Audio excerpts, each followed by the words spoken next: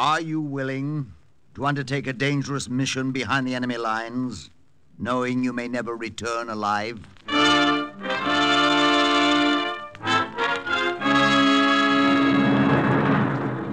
What you have just heard is the question asked during the war to agents of the OSS. Ordinary citizens who to this question answered, yes. This is Cloak and Dagger.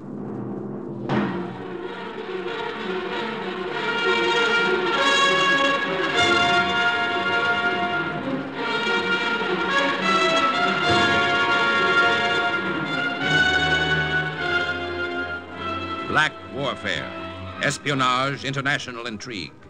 These are the weapons of the OSS. Tonight's story, Seeds of Doubt, concerning an OSS agent who tracked down Nazis in American uniforms, is suggested by actual incidents recorded in the Washington files of the Office of Strategic Services.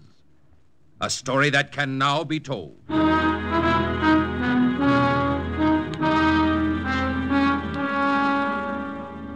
I'm glad I wasn't there when Celeste got my message. If I had been, I might have called the whole deal off. Found some other way to carry out my mission. What I did was pretty brutal. I know just how it must have been. I gave the note to the baker's delivery boy, Henri.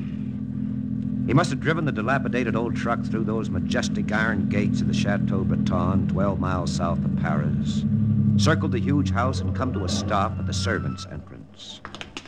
And perhaps it was Muriel herself, Celeste's personal maid, who answered the door. Pour mademoiselle. Merci, monsieur. Pour vous, monsieur. Merci, madame. And then Muriel began that long climb up to Celeste's room.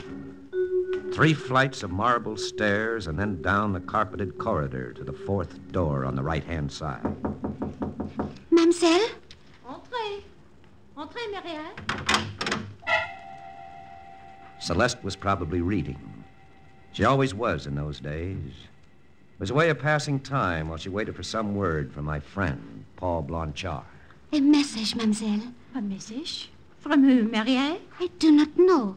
It was all so mysterious. A baker's truck was at the door, and the boy gave... No, never mind. Give it to me. Voilà, mademoiselle. Oh, that handwriting. Mademoiselle, it is not from... No. Be quiet.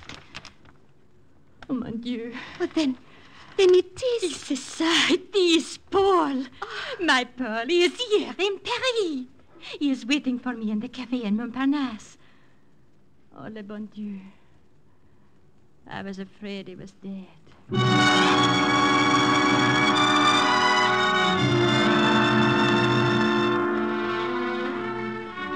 That's how it must have been.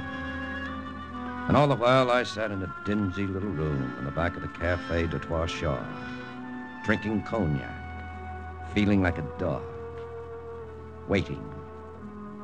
I waited about an hour, and then... Paul. Oh, Paul. Oh, Mademoiselle Breton? Oh, you are not Paul. No. Where is he? Mademoiselle, I was a friend of Paul Blanchard. But where is he? Where is Paul? Mademoiselle... Answer me. Very well. Paul is dead. Like I say, it was brutal. But is there any way of saying it that isn't brutal? She tottered toward the table and then slumped into a chair. Dead. Her face was deathly white. And yet it was still the loveliest face I'd ever seen. But this note, it is Paul's handwriting. Well, a forgery, mademoiselle. The OSS is well equipped to forge any man's handwriting. The OSS? Oh, I begin to understand. You are a... Lieutenant Martin Ingalls, Morale Office, OSS. And you deliberately told... That's right. I had to see you, but I couldn't come to the chateau. And I knew you wouldn't ignore a note like that. I see.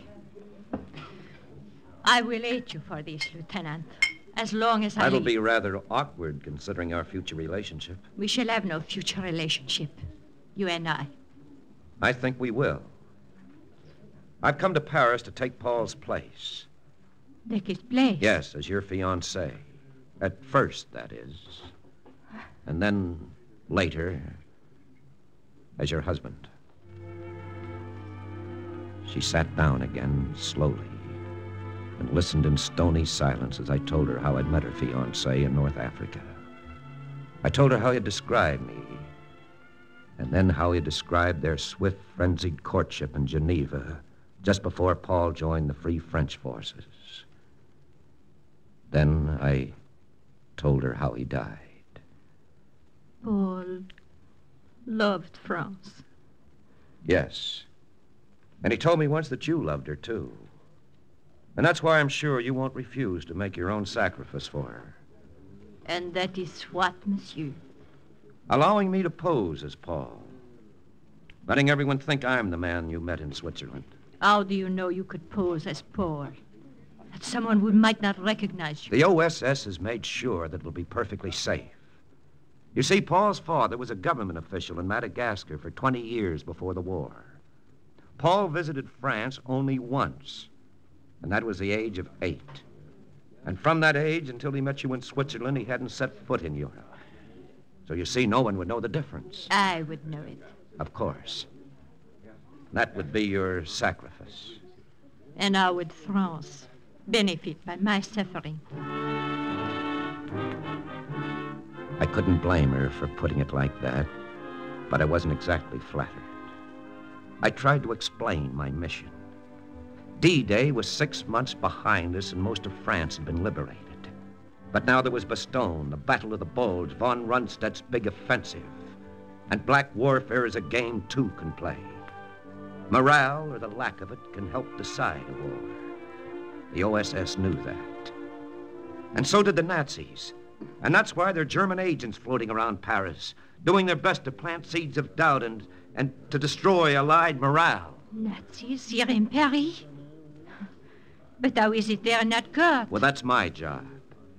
It's not going to be easy because most of them are in GI uniforms. Impossible. Why? We send agents behind German lines. They send them behind ours. Black warfare was Hitler's first great weapon.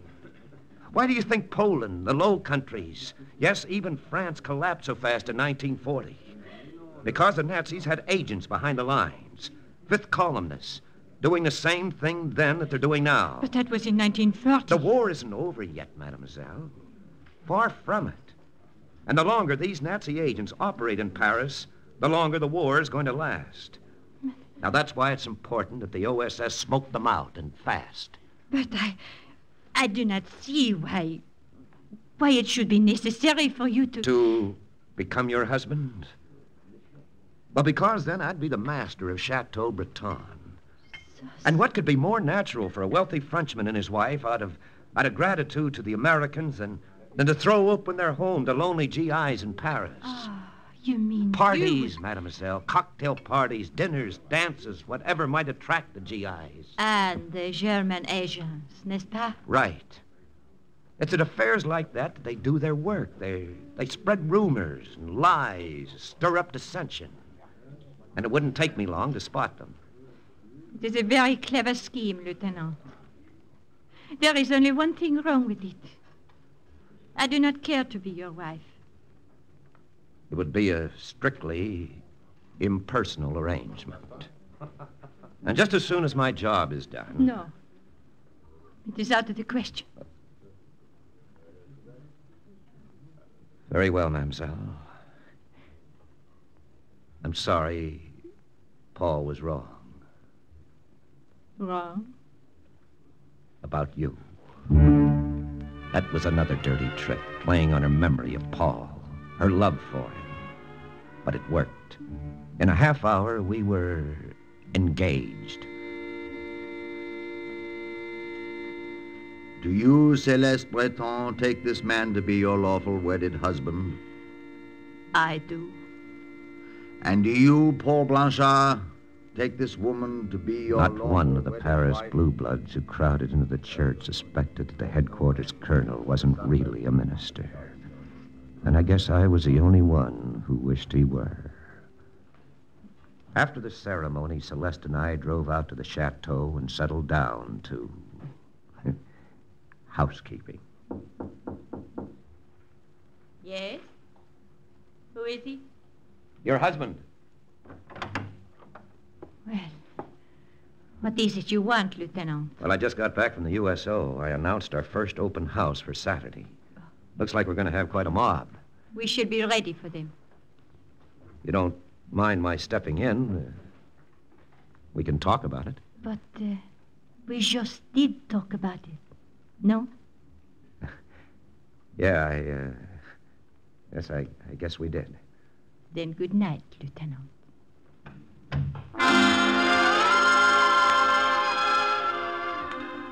And that was married life at the Chateau Breton. It's a good thing our series of parties did start then. Took my mind off other things. It looked like every Joe in the European theater attended those parties. The champagne flowed, the canapes vanished. Each clam bake was a bigger success than the one before it. Except I didn't spot any Nazi agents. Yes, there were plenty of rumors, sure. That's one thing an army always has plenty of. I tell ya, I hear we're getting our brains beat out at Bastogne. This man's war ain't over yet, pal. The guy was telling me the other day how the brass snafu thinks at Cambrai. Like a guy was saying the other day, if Hitler wants to negotiate, well, let's negotiate and get it over with so as we can go home. I heard Hitler's got a secret weapon. Bacteriological stuff. He's just waiting for the right time to use it.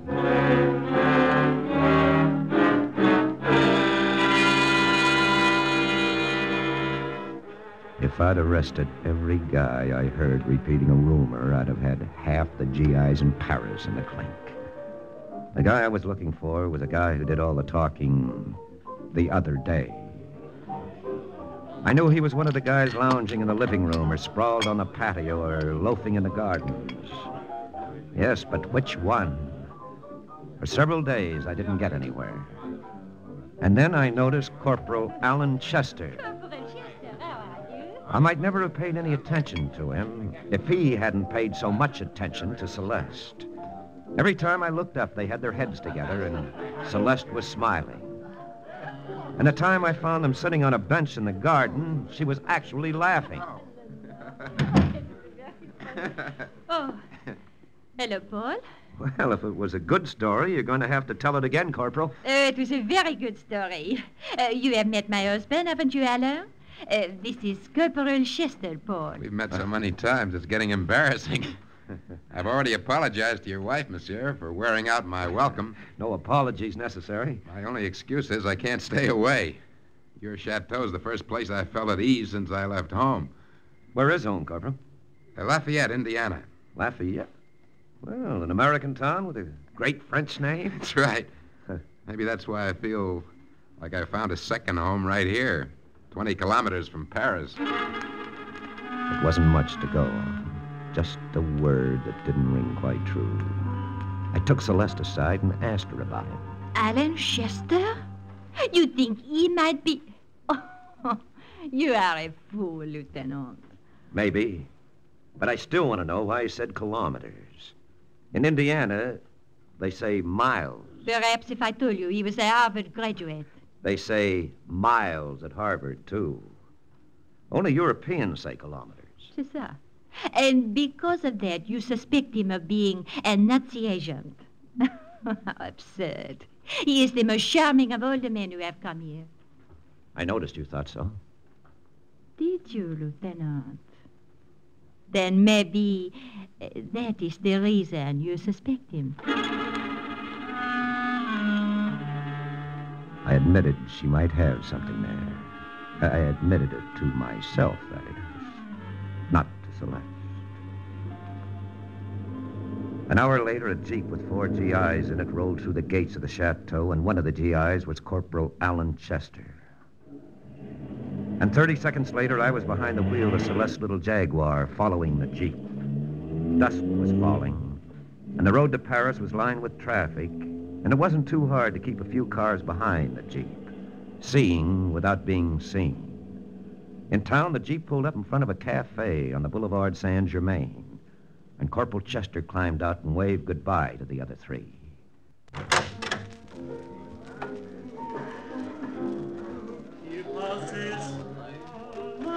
Luckily, it was a gloomy joint. He walked straight across the dance floor.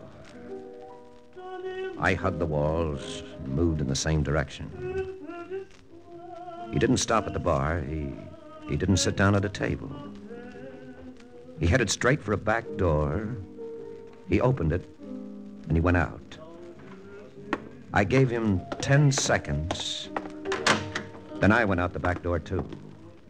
It was an alley, and as dark as only a Paris alley can be. So dark, I thought there was only one guy leaning against the building. Pardon, monsieur. Est-ce que vous avez une cigarette? I dug into my pocket for a cigarette. That's when I knew that there were two guys. I whirled around. The second one was standing behind me, and there was something in his hand that looked like a blackjack. My fist shot out quick and connected. But number one was on me then with a hold, and I hurt. I broke away, and I let him have it. And that's when I found out what it was the other man held that looked like a blackjack. It was a blackjack. I hit the cobblestones. For a moment, I saw number two standing over me and heard a girl singing far away. Then I didn't see or hear anything more for a long time.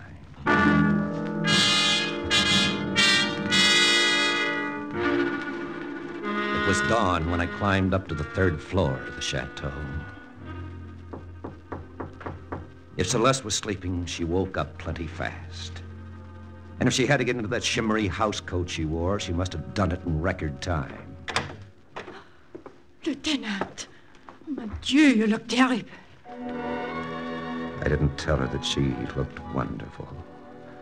I didn't ask her if I could come in either. I just walked past her and I sat down on the divan. I told her what had happened in the alley off the Boulevard Saint-Germain. But all the time I talked, I was thinking of something else. That we were alone. That she was very beautiful. And so now, of course, you are quite certain that Corporal Chester is a German agent. Well, that's how it adds up, doesn't it? Perhaps I am not so good at figures. These men may have been thieves. They took your money, n'est-ce pas? Well, that doesn't prove anything. Well, that could have been a cover-up. But why would Corporal Chester have wanted you beaten up? Well, to stop me from tailing him. Now, that cafe may be a regular hangout, and his boys may hang around outside to take care of any shadows who show up. Oh. Then you think he did not know you were following him tonight, huh? Well, his boys may have reported that they slugged a guy in the alley, but well, they can't be sure who I was, or well, even that I was tailing him. I see. I look that funny? No. I am just thinking what a fool you are, Lieutenant. Strange. I was thinking the same thing myself. What do you mean? A man who has a wife as lovely as you doesn't even kiss her. He is a fool, isn't he? He would be even more of a fool if he tried. Have you forgotten that bargain? A strictly impersonal relationship, you said.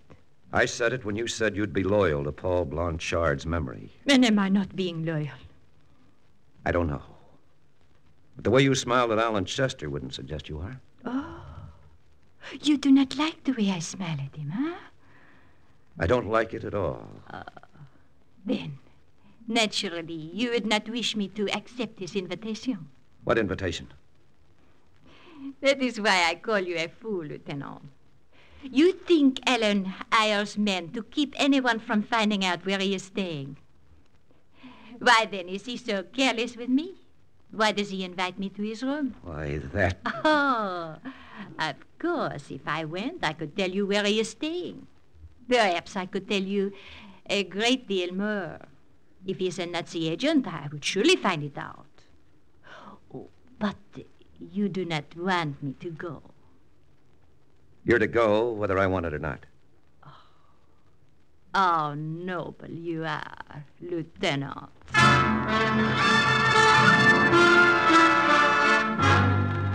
So she kept her date with Corporal Alan Chester, and I paced the rooms of the chateau and waited for her. And suffered. It was dawn when she got back. Well, let's have the report. The personal one, Lieutenant, or the impersonal one? The impersonal one is the only one that concerns me. Mais oui. Well, I've found out nothing.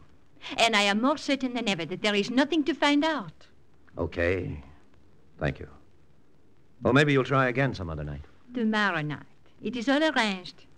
I see. And I will give you the personal report too, Lieutenant, even though it does not concern you. I had a lovely time.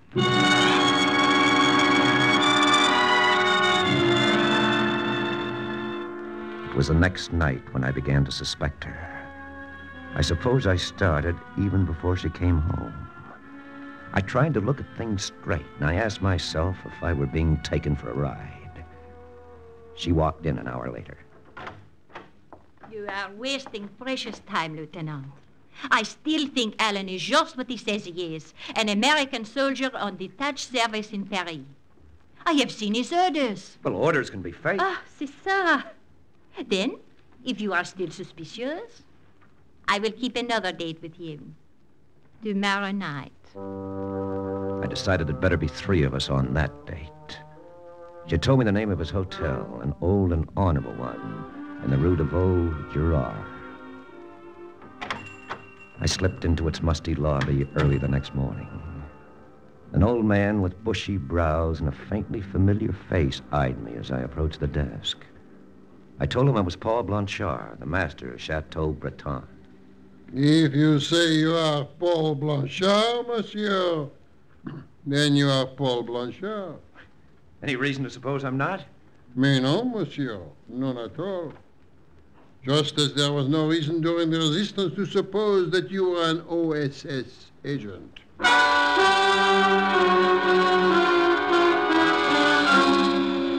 remembered him then. He'd been in the Marquis unit I'd worked with on a mission before D-Day. He was Pierre Salon, a patriot. It was a break, and I knew that I was safe. Safe enough to tell him as much as necessary. It shall be done, Lieutenant. This Corporal Chester is in room 613. Room 612 will be vacant all evening. Here's the key to it, Lieutenant. The door between the 2 rooms will be unlocked. And fortunately, the walls are paper-thin. 5 minutes after Celeste had left that night, I was on the road to Paris. At the hotel, I went straight to room 612, let myself in. It was empty, pitch black. There was no sound from 613. Celeste and Corporal Chester had probably gone to a cafe first. It might be a long wait. It was a long wait, and a hot one. The windows were closed. The room was stuffy. I stood there in the blackness, and the sweat poured down my face. And the minutes ticked by. Then, at last, the door to 613 opened. I pressed my ear against the wall. Oh, at last. Pierre was right about that wall. It was paper I thin. thought we'd never get up here, darling, where I can kiss you. I've been wanting to kiss you all evening. Oh, Alan. The sweat was rolling down my face harder than ever. I don't see how I'm ever going to be able to leave you, Celeste. This is really our last meeting. I'm leaving Paris tomorrow morning. It is very hard to face. Alan, Yeah? if I were not married, if Paul were not really my husband. What's the use of saying it? He is your husband. But what if I tell you he is not? What if I confess it is all a sham, a mockery? I wasn't sweating anymore. Now I was so cold I I shivered. don't understand, Celeste.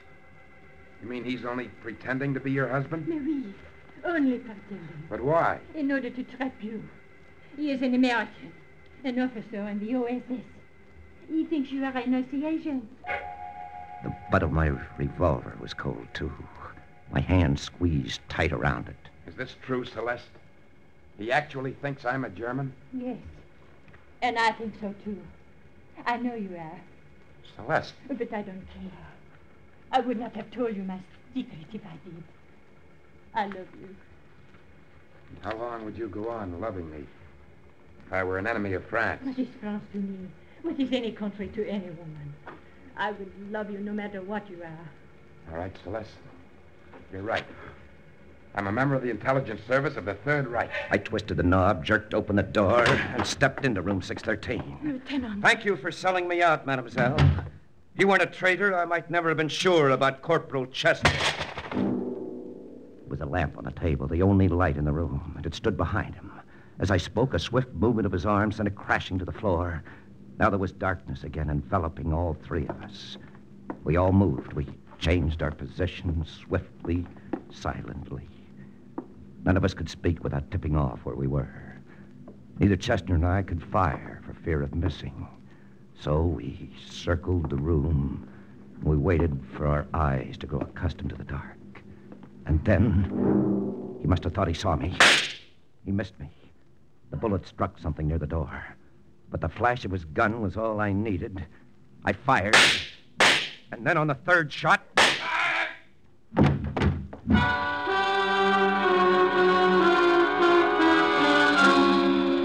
It wasn't until old Pierre Chalon opened the door and light from the hall flooded the room that I saw what the late Corporal Chester's bullet had hit.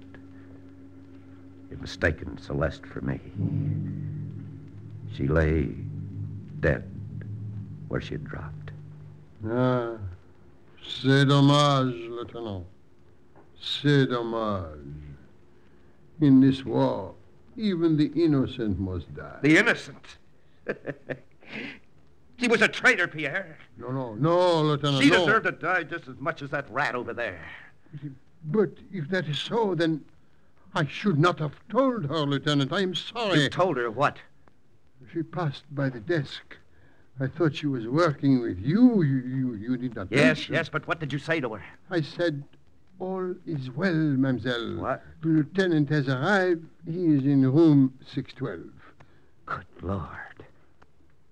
Then she knew all the time. Then the only possible reason why she would have told him who I was to persuade him to confess who he was. She'd have been crazy to say what she did otherwise, knowing that I was listening. Then she did not betray you. No, Pierre. No, she didn't betray me. Perhaps it was you she loved then, Lieutenant. No, Pierre. It was France she loved.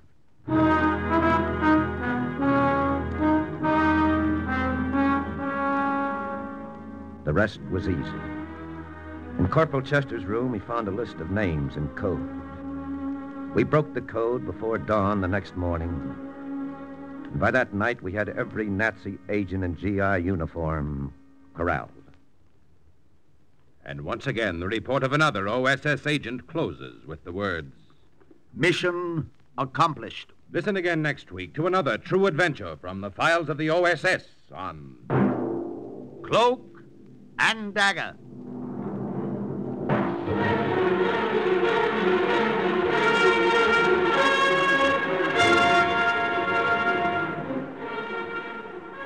Heard in tonight's Cloak and Dagger adventure as Lieutenant Ingalls was Chuck Webster, Celeste, Alice Frost, Corporal Alan Chester, Joseph Julian. Others were Carl Weber, Evelyn Juster, Jerry Jarrett, Louis Soren, Horace Bram, and Anna Karen. The script was written by Ken Field, and music was under the direction of John Gart. Sound effects by Manny Siegel and John Powers. Engineering by Don Abbott. Tonight's OSS adventure was based on the book Cloak and Dagger by Corey Ford and Alistair McBain. This program was produced by Louis G. Cowan and Alfred Hollander under the direction and supervision of Sherman Marks. 3 chimes mean good times on NBC.